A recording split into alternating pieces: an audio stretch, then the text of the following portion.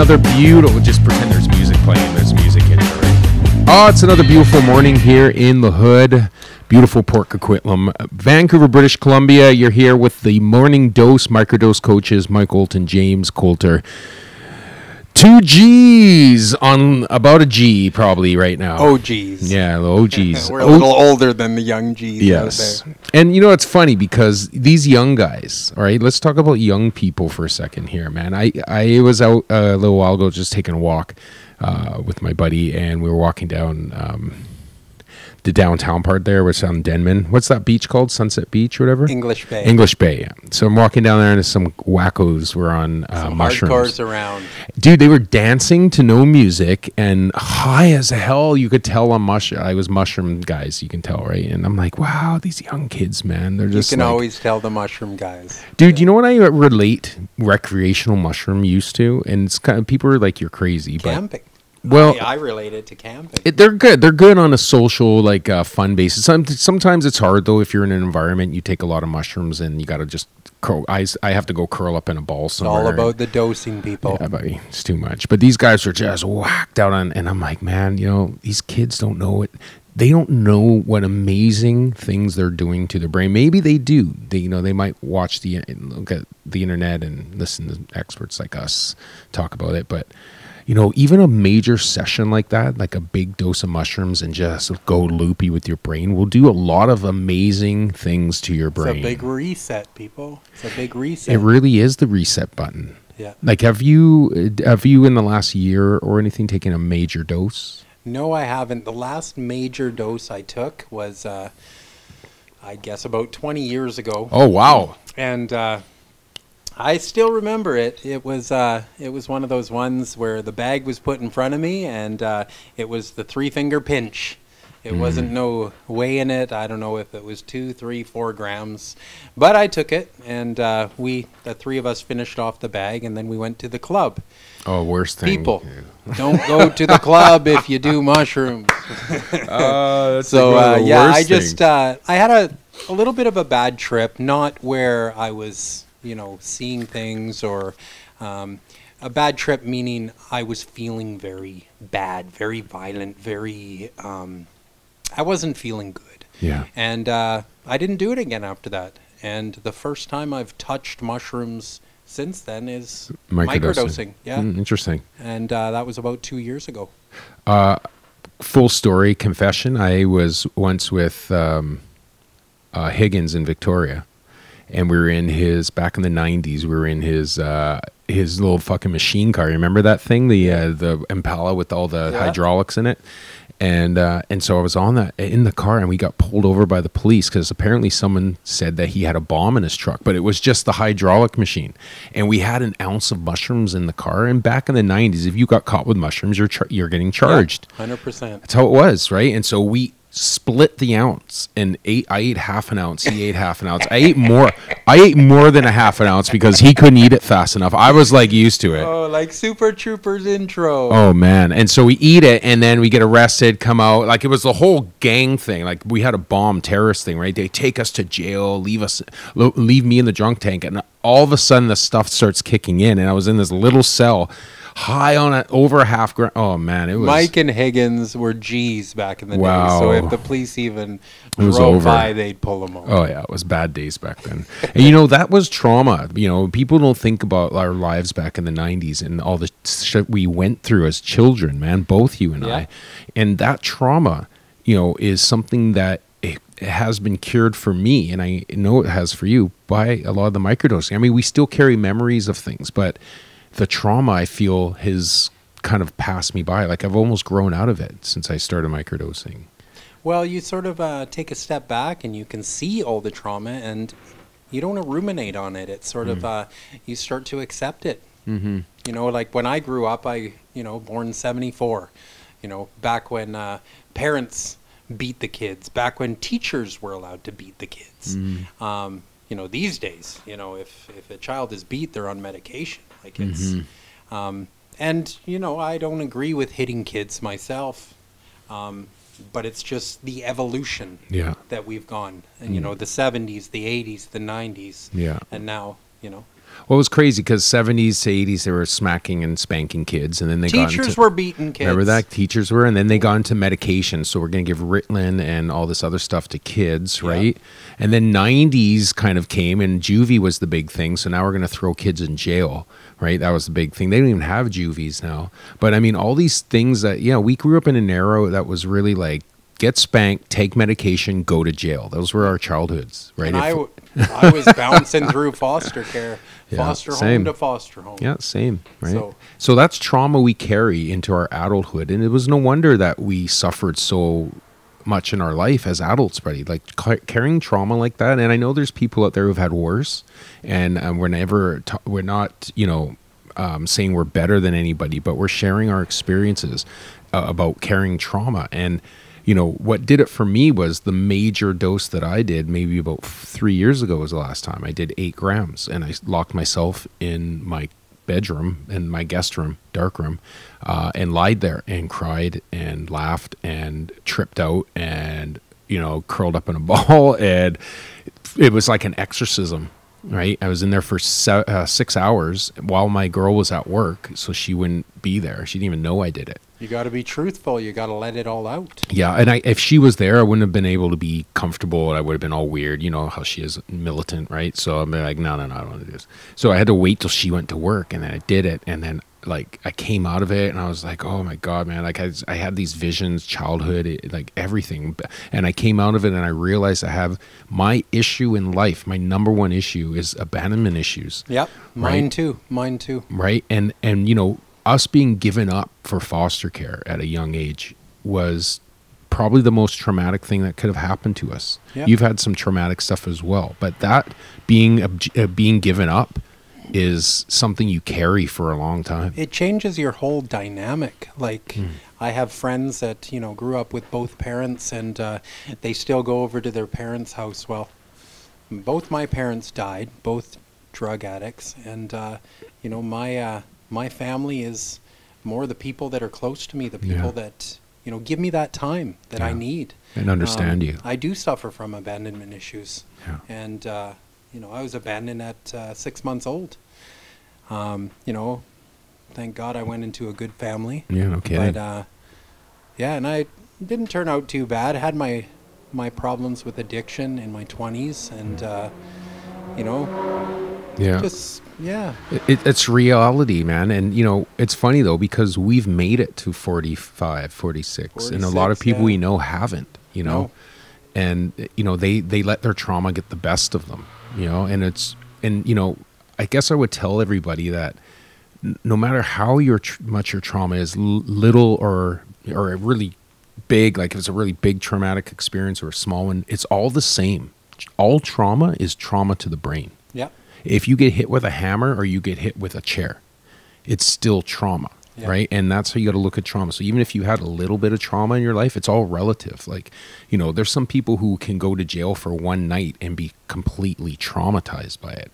And then there's people that can do 10 years on their head and walk out and be okay, kind of traumatized maybe, right? Like it's all relative to the person, no matter what you go through. If you have trauma, you have to address it. The worst thing you can do is put meds on it. You have to get to the root issue, right? And that's what mushrooms really help me do. And that's why we're here, talking about microdosing.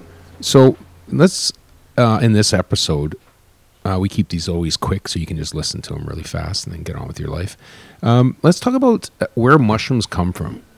Because I know you are a freaking expert at this. Like, well, I wouldn't. Dude, I wouldn't say an expert. Stop. I've seen what you've done. Just don't let him fool you. I've seen what he's done. I've tasted your product. Like, it's good. I was a weed grower back in the day. I was 20 years old. Me and a buddy, we grew weed, and it's a little bit of a science to grow weed. It's it was a little bit tough for us when we were that age. We needed a lot of equipment, but I wanted to grow mushrooms. 2 years ago I went looking for someone to teach me how to grow mushrooms, and surprisingly, the only people I met were those mushroom guys that are talking to trees on weekends. They weren't there. Yeah. So I started doing these online courses. I started doing research, watching YouTube videos, started to buy some of the equipment and stuff, and I studied it for probably about 10 months before I actually put a show together and started cultivating mushrooms. Yeah, growing mushrooms is not culinary. No. Like it's science. It's people. very difficult. You know, Like, let's not get it twisted. I set up a mushroom lab, and you know, you have your laboratory in there that is a complete clean room, and you're working with petri dishes and scalpels, and you know, you're cloning the mushrooms. It's science. It's science. It's absolutely, you have to have your environments exactly on point, or else your mushrooms aren't going to be happy and they're not going to grow fully. Yeah. Yeah, that makes sense. There's a couple different ways that I know of growing mushrooms. Number one is using bins. You can use these big bins, and Like the Tupperware bins. Yeah, the Tupperware or Rubbermaids, or they have these bins specially made for growing mushrooms. But to grow mushrooms, people, you need mycelium. And The mighty M. yes, The mighty yes, mycelium. and mycelium grows in a completely dark atmosphere at about 30 degrees Celsius, and it will be super happy and grow at that. It doesn't even need much air. You can put them in a closet. You can put them, you know, in a Tupperware or a Rubbermaid. The mycelium will grow regardless, whether it, you know, as long as the environment is perfect, which is 30 degrees Celsius and 0 light. When your mycelium is fully grown, you know, you can grow it on corn kernels. You can grow it on oat, whole oats. You can grow it on bird seed. Oh, wow. And the reason why they grow on, say, like whole oats is because whole oats have a hard shell. Okay, and mycelium is very, very sensitive to bacteria, and it can get contaminated very easily. So you get a jar and you clean your oats, you cook them a little bit to loosen them up a little bit, get the water inside, and then you put some mycelium in a jar and you lock it up. And what that does is the mycelium starts taking over these little pods of oats. It goes to the pod, and then it goes inside the pod, and it completely colonizes inside, and then it keeps going. And as soon as you have your whole jar of colonized, you know, grain, you can shake it up, and then you put it into some sort of substrate. People use lots of different substrates. It's basically your dirt mixture. Remember one thing: mushrooms grow on dead wood. So there's lots of different recipes for In the wild, you mean? Yes. Yeah. But even Like cultivating in a controlled like, environment. I use I'll tell you all what I use for my substrate. I use Master's Mix, and that is 50% hardwood pellets and 50% soy hull, which is your food. So and water, completely organic. And they grow super strong, super happy. I absolutely love growing mushrooms. It's funny because people don't realize, like, mushrooms. Okay, and this is going to maybe trip somebody out and maybe if you're high, you'll be like, wow, my mind's blown right now. But mushrooms are at all aspects of their lifespan. They are all about set and setting, right? Mushrooms, when they grow, it's the way they're set in something, in their environment, their setting. 100%. Go ahead. I've grown many different styles of mushrooms, different species, and I find some of the species grow different. It's all about getting your gene. It's all about gene isolation. When you're at the mycelium level and you're growing mycelium in the lab, what you're trying to do is you're trying to get a monoculture. You're trying to get basically one gene. You're trying to gene isolate. So a mushroom has many genes, like a person, like a family. Look at it like a family. There's, you know, the strong boy, there's the big papa, there's a small little daughter, and then there's the mama. When you grow mushrooms, you get all different types. But when you're growing mushrooms properly, you start with a monoculture, and your mushrooms will grow in sync. Yeah, it's so cool, man. Mushrooms are kind of the picky drug.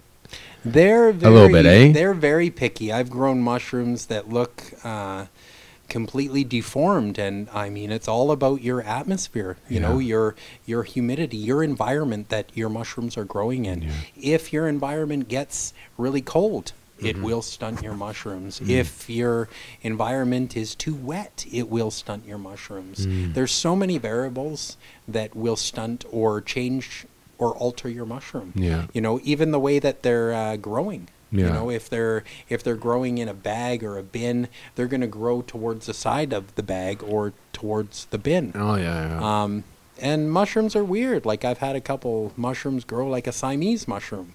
You know, like 2 heads out of one stalk. Oh wow, crazy. It's growing mushrooms. I've had it's been quite a journey. Check me out on Instagram, My Mushroom Experience, and you can see all the steps of how they're And they grown. can contact you. You're easily accessible, and you can talk. And hit me up on the DM on My Mushroom Experience. Just like that. And just to finish my point about the set and setting, you know, how you keep your mushrooms is important too. Once you get them and you're going to use them to consume them, keeping them in, you know, dry spaces and dark spaces is probably best. I like to freeze mine because I use them over. I don't freeze. I think with weed, freezing maybe keeps it a bit longer, but with mushrooms, I think as long as they're dried properly, you know. And short-term take the air out of the bag and just in a cool area. And then also, as you take them, consume them, set and setting makes a huge difference as well. Like 100%. Your atmosphere when you're taking them is key. Dictates key, what happens. It is key. You cannot go and take mushrooms and then go to, you know, your buddy's place who's watching UFC. It just won't work. No, it you won't. have to, go into your room, light them candles up, and don't be watching any serious movies. No. Don't be, like watching any tear jerkers. Like you want to.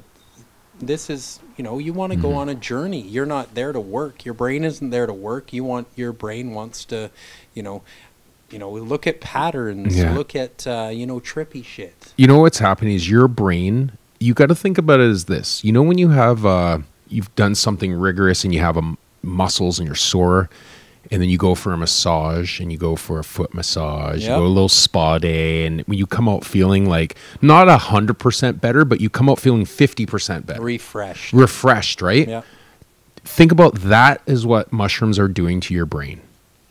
You wouldn't go out after a night of partying and go on to another party unless, it's a long weekend, right? It's a long week. I've done it too, right? And then it goes to the week. Yeah, it's a long week. It can be, it's not good. You don't do that. What mushrooms do for you, if you use them correctly, is they massage your brain. Yeah. They relax it. They put your brain, like, they've showed pictures where they have small little brains, depressed brains, of these little rock hard, like those bowling balls with the 5-pin bowling balls. Yep. It's like that little rock hard. And then they show the brain, same brain on mushrooms. And it's this big flowery brain like you always see in the images, right? Yep. And, that's what it does, dude. It opens up your brain to suggestion. Even when I work with patients and we use certain music, I make sure I use music with no words. Yep.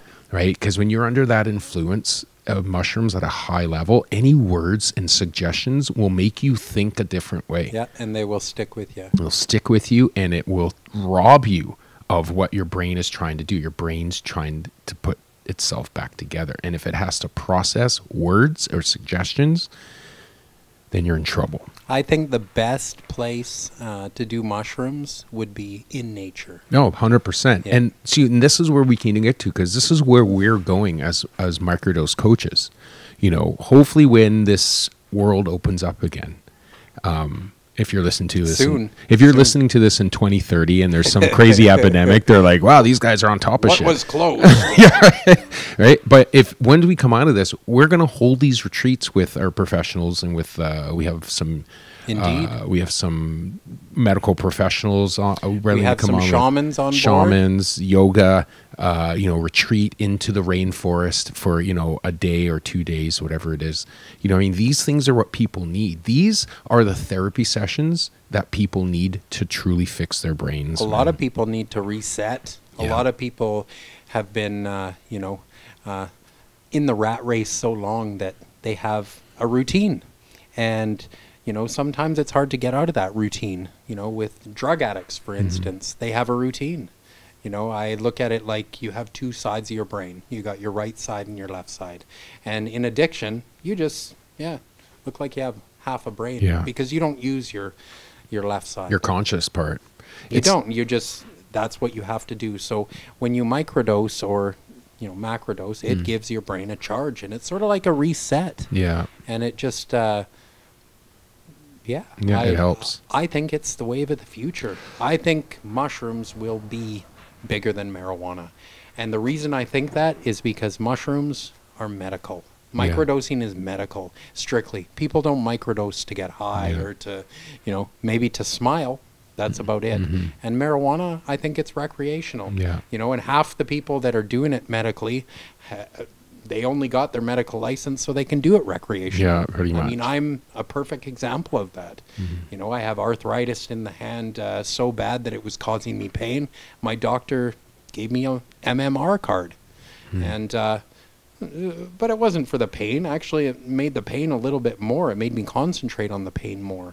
So it was definitely just for recreational. Yeah. And I'm the same as you. I really think I don't know what I could use weed medically for besides probably pain, right? That's the number one thing. I think medically weed, as soon they're breaking it up a little bit more. There's a couple companies that have separated the cannabinoids, and they're finding some things in the cannabinoids that are working really well for rejuvenating skin and stuff. So there are a lot of medical reasons for marijuana, but what I'm saying is most marijuana users don't use it medically.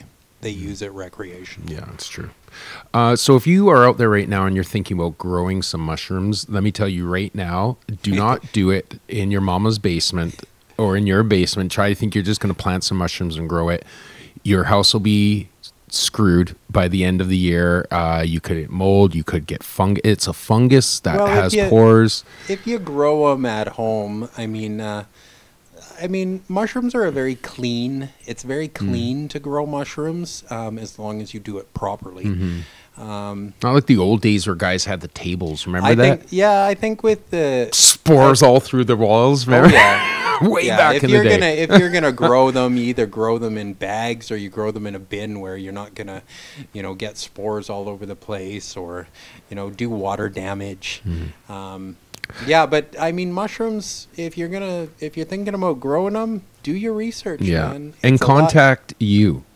At My Microdose Experience. Yeah, you're definitely at my mushroom experience. Oh, My Mushroom Experience, right? Yeah. And I mean, at least just if they're going to do it, like, ask someone who knows. You're open. They can call you and text you. You don't want anybody to screw up their world and waste a whole bunch of money for nothing, right? You want some advice, James will give it to you. You just got to hit them up on there. But if you're interested in microdosing, go to microdosebc.net, and you can find a lot of selection there to help you out. And, there's a chat on there as well. Hit up the chat, right? And you'll get some great advice, right? And remember, before you do any of this stuff, make sure you consult a physician. Make sure that you're not on any meds that are going to mess you up when you do it.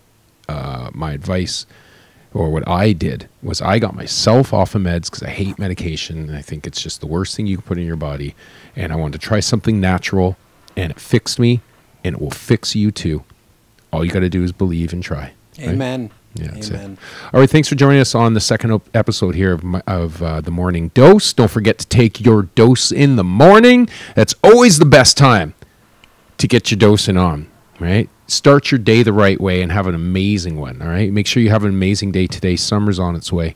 And Hell yeah. we're going to see you again next episode. And I think, you know what, next episode, I think we should talk about the therapy aspect of the macro dose. The hero dose is what I like to call it. Get down to the roots, people. We'll share some stories about the hero dose and how it really helped people. And we'll talk about your experience with people microdosing that you've hooked up, and just some of the things they've told you that's changed in their lives, right? Without dropping names, I guess. Yeah. All right. Okay. We'll see you on another episode of The Morning Dose. My name is Mike Colton. This is James Coulter. You guys have a good one today. Thank you.